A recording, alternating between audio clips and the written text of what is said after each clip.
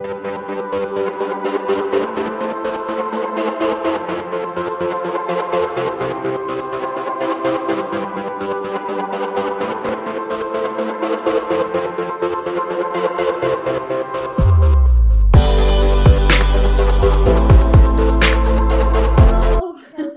how are you?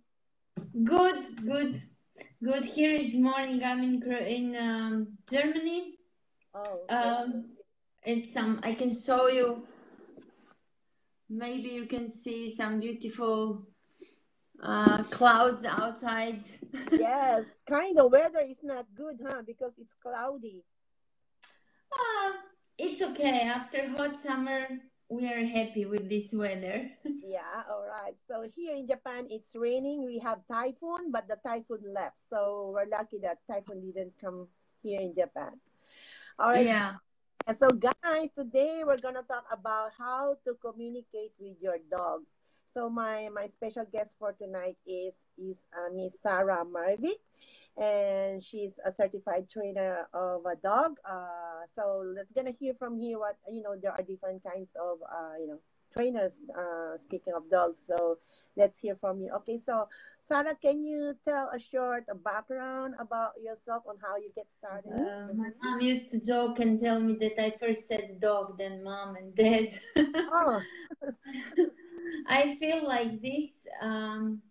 That's my life passion actually, and I always wanted a dog. I always wanted to work with dogs, and when you have some passion, I believe when you follow your heart, you always you must be successful in this. So I started long time ago, over 30 years ago, mm-hmm. when my parents finally said, "Yeah, okay, you can have a dog." And I drove with my dad, took me to the dog shelter, and we brought one dog home. Her name was Tika, and she taught me first steps in the dog world. After this, I had many dogs, and I must say, every dog taught me something new and gave me some new opportunities. So, in these last 30 years of working with dogs, I've been in many dog sports.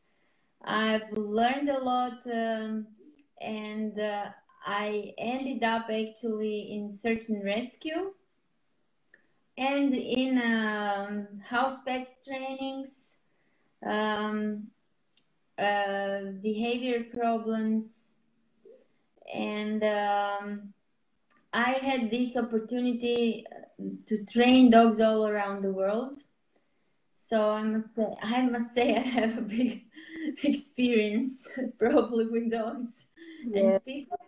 And at the moment, I'm running something called Zero to Hero. People can find me on Facebook or Instagram.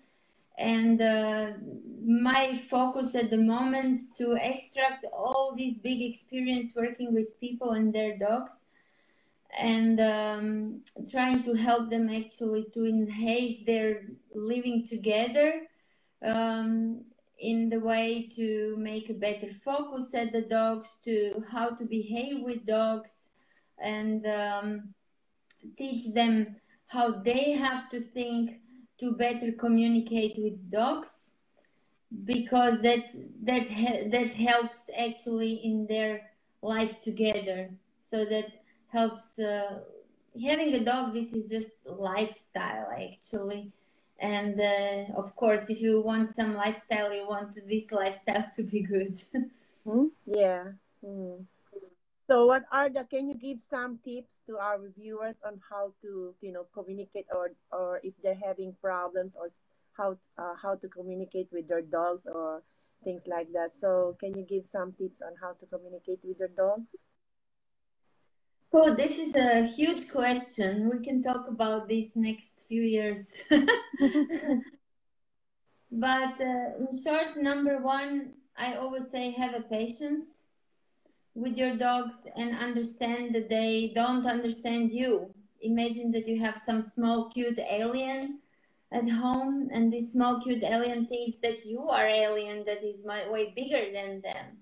So When you put yourself in this situation, then you understand that actually you need to learn their language and they need to learn your own language, our language, human language. So number one, have understanding and have patience with your dog.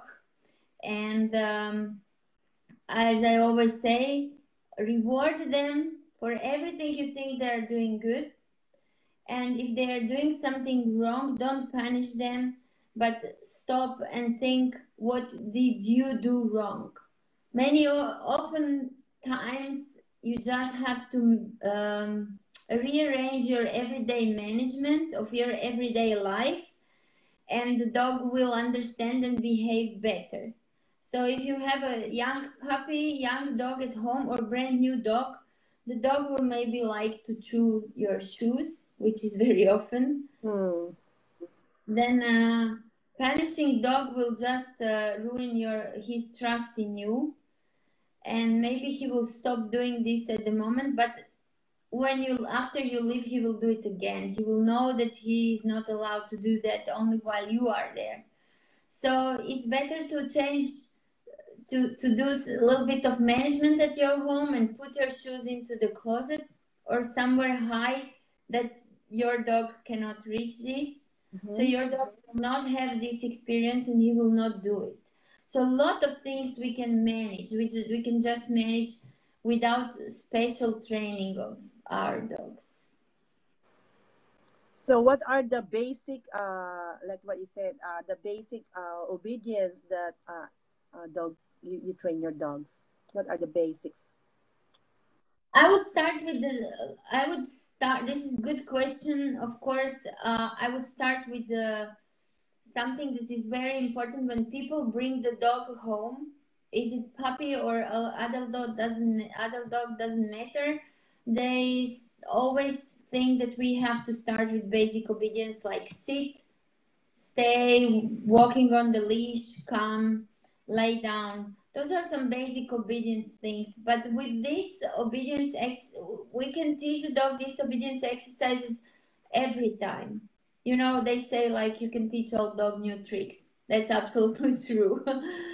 So when we bring the dog home, first we have to give him time so he can figure out what's going on, because he's in some new environment with some new creatures, I would say, so some new human beings, and he has to understand what's going on. So if we start to teach the dog sit and lie down, for example, wait or something like this, this will not help the dog to figure out what is going on. Mm. So it's better to let him to teach him where is his place, where does he eat, when he eats, take him for a walk. So the dog is able to see and explore the place where he will live, the house. The dog will explore the place where you will go for a walk. Mm. So give him few weeks to just to get used to new conditions that he suddenly fell in. Mm. And the best way, if you ask me, for the start, just to keep with you some small treats or the food that they daily eat with you, and reward the dog for everything what he's doing good. For example, during the day, whatever you do, if your dog comes to you and just say hello, he just comes to you, you just give him some small treat. So you start to reward him for things he's already doing good, because dogs are already good and they're trying to communicate with you and they're trying to get used on the situation, and sometimes they do some things that we people really don't like, but they're doing their best. Dogs are not mean creatures, and they don't sit at home and make a plan how to make something bad and how to destroy something. If dogs are destroying house, it means it's our fault. It's always fault.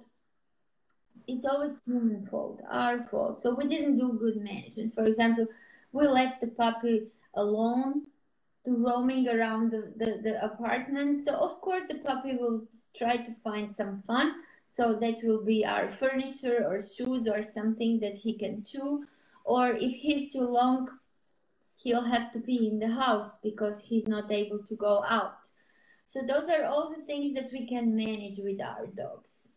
And then later on, after we give to our dogs some time to get used and we reward all the time what they are already doing well, then we can start to think to maybe enroll to some dog school. This is always good. Or today you have a lot of online courses also, and start to educate ourselves how to make better living with our dog and how to understand each other. And then we can start with some basic obedience. But definitely, I would say start with basic obedience and start with socialization also, which is super important, as soon as possible. Hmm. So which one is need to learn first, the dog or the owner of the dog? The owner of the The dog, owner of the dog, right? definitely. Yes. Because some people they But don't have it's time. They don't have sorry. time to train their dog, so they call somebody like trainer who can train my dog because I don't have time. I work full time, for my job. So they bring their dogs to some place like school, like what you told that they can teach my dog things like that. But they need to learn also, right? Yes, my personal preference is not to give the dog to someone else to train him. Mm. It's better that you go with your dog to the school. Because if somebody else trained the dog, I can take your dog and train him and he will be perfect and great. But the moment when I give the dog to you, even if I will, usually those programs are like I train your dog and then we go through all the exercises together and then I give you dog back. The dog is not stupid, and he will figure out very soon that you actually don't understand really what you have to do. So the dog will start to be disobedient again. Let's call it disobedient. Because you wouldn't know how to react in different situations because you will not understand what's going on or you will not know your dog. If you go with your dog to the school, that's different thing because you go there. Your dog is socializing. Well, your dog is socializing. You look at your dog. You learn how your dog communicate, how your dog behave. Every dog is different, like us. So that's very important. While you are going through this journey of training your dog and raising your dog, socializing your dog, you actually learn everything what you need to know, and you know your dog. You when you go home and you have some other situation, you know how to behave and how to communicate with your dog, so it will go well. So that's very important that you educate your dog, yourself. I'm sorry, and then your dog. So my suggestion also is to the people who wants to get the dog to educate themselves before they get the dog. Today it's really easy to go online and find a lot of very good books, very good courses, lots of knowledge that you can get, and be ready for the dog. One more thing is that very often that I've seen in my experience that people very often buy dogs by their appearance. So they say like, "Oh, I want husky because he looks beautiful," and they live in the small apartment that they hardly have some small park to take the dog for a walk. So husky is definitely not the dog, or German shepherd or some big breed. Or some people say like, okay, we want some very small dog, and bulldog, for example, or something like this. Okay, bulldog is not so really small, but this is not super active dog. They're great dogs. Bulldogs are very great dogs, so funny. But if you are going for hiking every weekend all around the mountains, you live a very active life, running the bike, and you want to have your dog with you, I'm not sure that bulldog would be the right choice. So this is also very important to pick the breed that really fit to your lifestyle. That's number one. Number two, even if you go and it's also nice to go to the shelter and rehome the dog. But you also can talk with the people who works in shelter because they mostly know their dogs, and you can pick the dog with the right character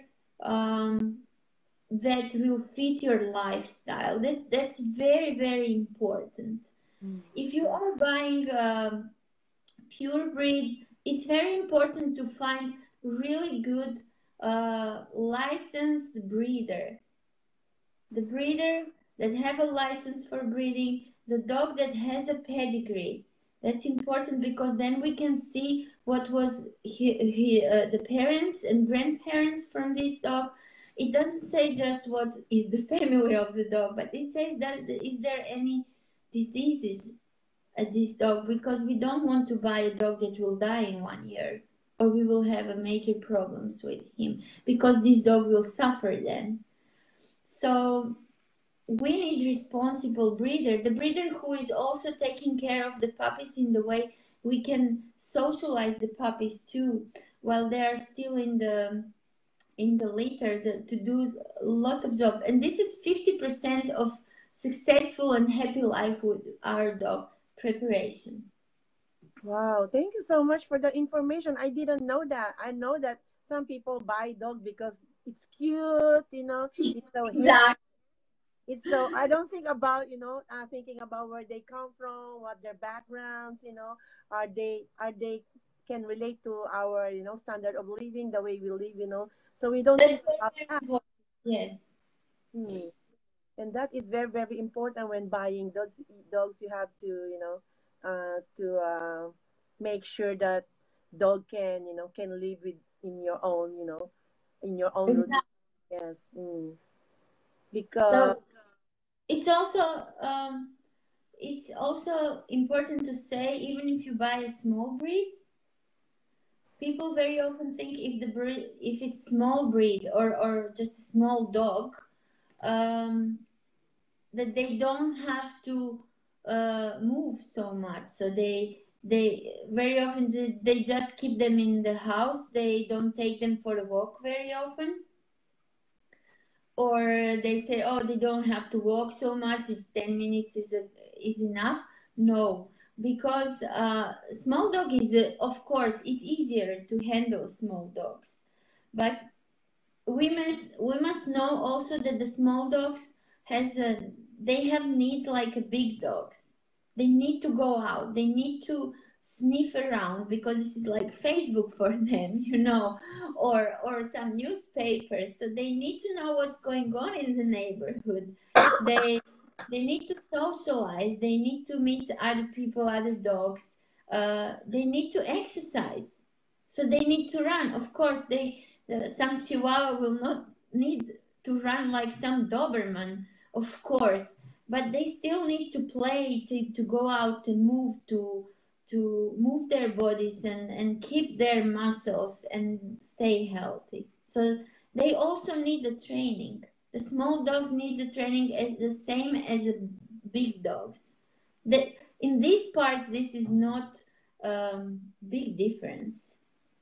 mm, so when buying dogs, you have to know if that dogs are all dogs have like kind of they like running, or they just want to stay at home, or some dogs just always want to go out, or they have that kind of attitude, or Uh, that mostly depends on breed. mm, Uh, mm, you know, uh, some breeds are more likely to be less active, and some dogs are more likely to be more active. And this is also part of research which you can do before you decide to buy a dog. Because sometimes people just want a dog, and then when they do the research, they realize, like, wow, I can't have a dog because this is impossible for me to give him everything what he needs. So the dog is living creature that really has it needs, and we have to see. I'm saying this again. The lifestyle, our lifestyle, has to match with the breed. So if you buy a border collie or Belgian Shepherd or German Shepherd or Doberman or some working breed, you have to plan on this, that you will have spend more time training with them and do some activities, take them for longer walks, and then they will be happy. Otherwise, they will destroy your house for start, and they will start to make problems. I like to make fun, and but this is half truth. But I like to say like tired dog is good dog. But that in some way it's good, not just because he's tired and sleep.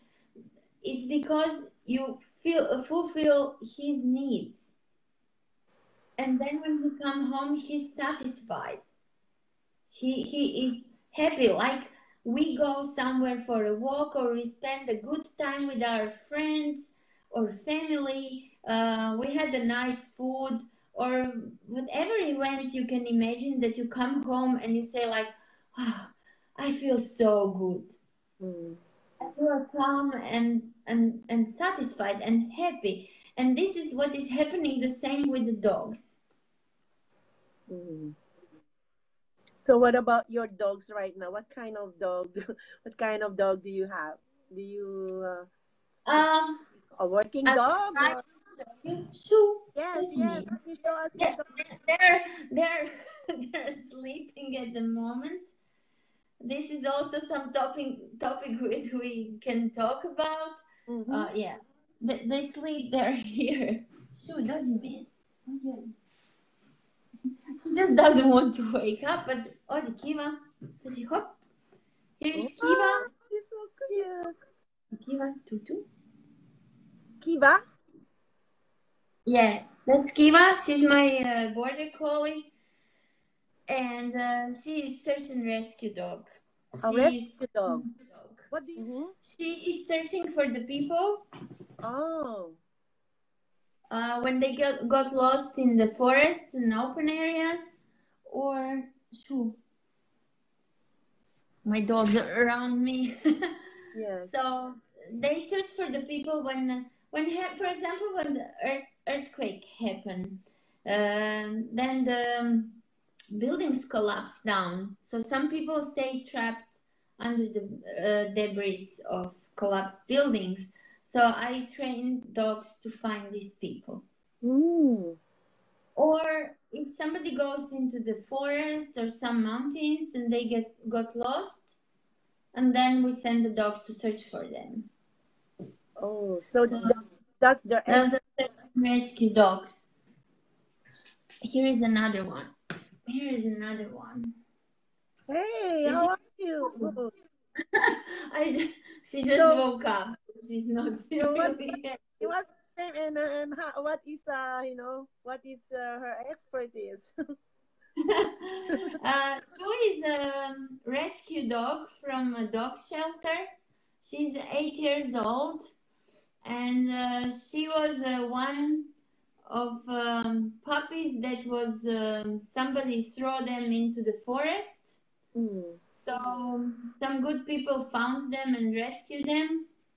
So I took one of the puppies. So she's now my little princess. Yeah, so cute. Yeah, wow. So if you buy dog, can if I wanna rescue dog, are you gonna say, I want a rescue dog? So there are dogs that can do rescues. There are dogs that cannot do rescue, right?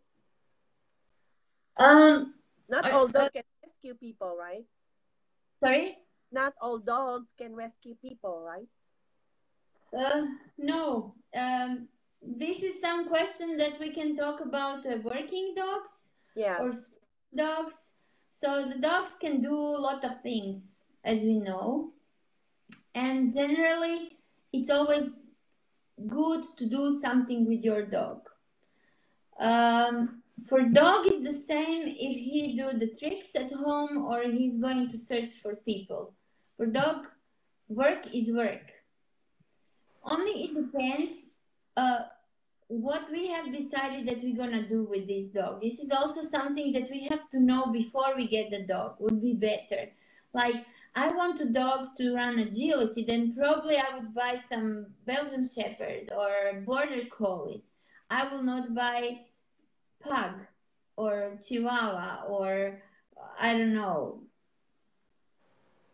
some heavy big dog, some breeds, of course they will do it, but they will never be so successful like other breeds, like border collie, for example. Mm. So in this way also we have, for example, military use Belgian shepherds a lot because they are light, they have amazing endurance in everything. They learn very fast, they are very trainable. So those dogs are really good for military or for the police. Or also we use them in search and rescue. We use Labradors in search and rescue because they have amazing nose also, like those other breeds as I said. So it depends what you're gonna do with your dog, and not every dog is for every work. Mm. So if you buy some hunting dog, so probably they will do hunt. That's the best for them, right? So you will not buy hunting dog to take care of sheep or um, you know. So that's very important. And unfortunately, sometimes some breeds become very famous. This happened recently with the Belgian shepherds, and then people think because they watch the movie or they see them in some commercials and somewhere, and they say like, wow, those dogs are so smart, we're gonna buy this dog because it looks cool, it listen, it do everything, so we're gonna have this dog. Unfortunately, at that time when the Belgian shepherds became very popular a few years ago, a lot of Belgian shepherds ended up in the dog shelters because people bought the dogs and they realized they cannot handle this. Mm. Not every dog is for everyone. This is really very, very important thing to know your lifestyle again and choose the dog you want to have. So um it's like with the people, not all of us can do everything. Yes, exactly. Mm. But each of us has some talent, I'm absolutely sure. And we can be very good in something, and then in something else, maybe not. And that's the same with the dogs. Yes, that's why where people like find where you are good at, find what you love to do, find what you Exactly. love to do, right? So that's also the dog. So if you love to do and that's the dog you want to do, so you can work together, right? So Exactly. yeah, can you tell me about the difference of sports dogs? So what are the sports dogs doing? The sport dogs, I'm just saying, like it's all dogs that do something. They're work dogs, but you have a kind of service dogs and sport dogs. Sport dogs could be agility dogs, or Mm. so you have many sports that you can compete with dogs in. And working dogs are more like police dogs, the military dogs, or search and rescue dogs, or dogs that are service dogs for people with disabilities or blind people. We Mm. call them working dogs. Sport dogs are for frisbee or agility or obedience competitions. So you just compete with your dogs and have fun and doing it. Like any other sport, but this sport you do with your dog. Yes. that that's But the difference. if you like sports and you want your dogs to go with you in the sports, so you better Exactly. yes. Exactly. There's many sports today that you can do with your dog. Mm. So it's really, really important to be informed before you get your dog. I met so many people, they say like they buy a dog and then suddenly decide to do some sport or something, but they don't have the exact breed that will be successful, or they have some other problems. Of course, sometimes it happens that people just decide to have a house pet and they pick a good dog for house pet, but then by the time get educated more, of course, because they get into the dog world, and they say like, well, maybe we would like to do something with this dog. Then it's time that you pick the sport or any kind of work with your dog that suits your dog. Mm. Because for me, when I work with dogs, for me is the first question in training is dog's welfare. Does dog enjoy the same like I enjoy the training? Because we can see, of course, that people, the first thing is results for people sometimes, and then some people do it well in a good way and they get great amazing results, but sometimes the dog is not really happy through training process because they do it by force.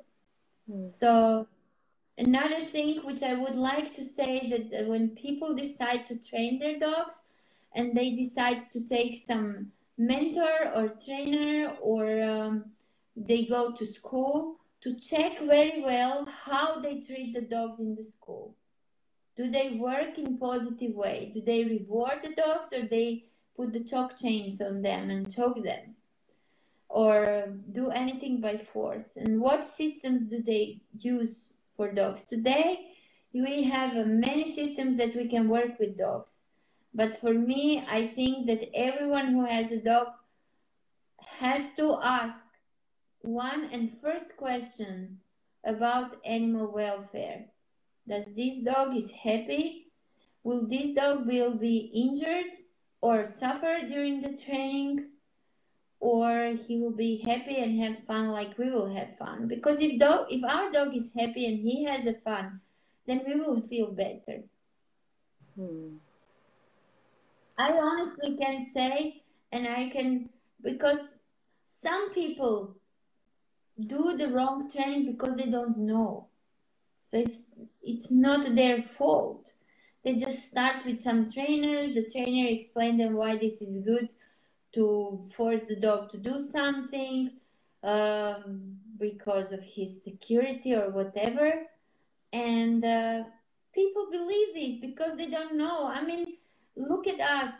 We go to, for example, take simple example. Most of us go to the fitness, to the gym, right? And if you don't know nothing about gym, I was at that point. I could go wherever and everybody could tell me anything. And even if you go on online and try to research a little bit, it's such a big amount of information that you have no idea actually what is right, what is wrong. Okay, by time you figure out what works for you, what not. But it's the same with the dog training. There is so many trainers, so many schools, so many theories, but one thing is simple. Do you reward the dog or do you punish your dog? How do you train the dog? And then decide what is good for your dog. Even if you go to the school and you see that your dog is not happy what you're doing with your dog, you see that you feel stressed and anxious and you go home not really happy with this, then stop doing this. No matter what the trainers are telling you. I've been then done that. I started to train dogs 30 years ago when there was no positive training. Everything was done by force at my time. And I started there. I've been there, done that. And I know how I felt miserable when I had to punish my dog all the time, again and again. But I thought this is what we have to do.